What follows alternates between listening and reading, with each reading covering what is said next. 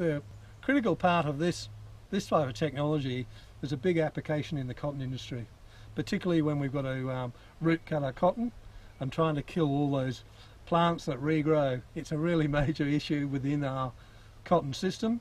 This gives us some tools to at least identify and look at and see if we can cut through that cotton stubble and kill the plant with a chemical application all in one go.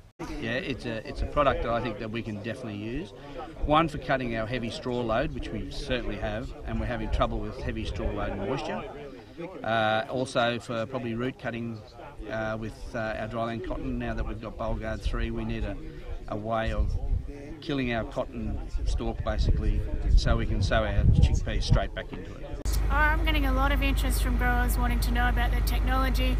Ratoon management's one of the biggest issues we face in the dryland system, so yeah, there's a lot of interest in the AquaTill. And if you can reduce your having to need to go back with steel and pull out your cotton, and you can do it all sort of in one pass, well, it would be huge.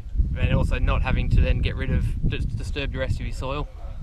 Oh, we've just seen a transition to Bollgard 3 cotton. The growers aren't required to, in some circumstances, not required to plough the ground anymore. And we've got a device here that looks like we can get some herbicide consistently into the plant. And you know, from what we saw, some of the stuff done a few weeks ago there, we've got 100% kill rate. So you know, we've been trying to find ways to reduce tillage. Potentially, this is going to offer us a way of removing it altogether from our system, which, you know, all we want to do is have a dead plant there so we can double crop something else back in, and it looks like it's going to offer a great service for us.